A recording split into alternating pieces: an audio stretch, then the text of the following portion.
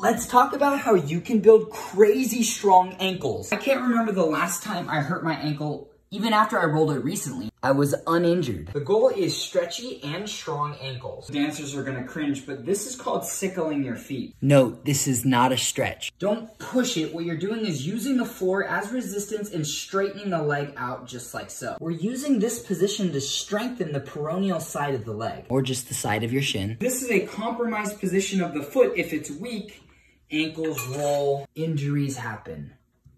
Foot rockers are also surprisingly difficult. I dare you to do just 15 of these and not feel sore tomorrow. And last but not least, the tibialis raise. Even doing these exercises just once a week will help you build invincible ankles. Stay flexy.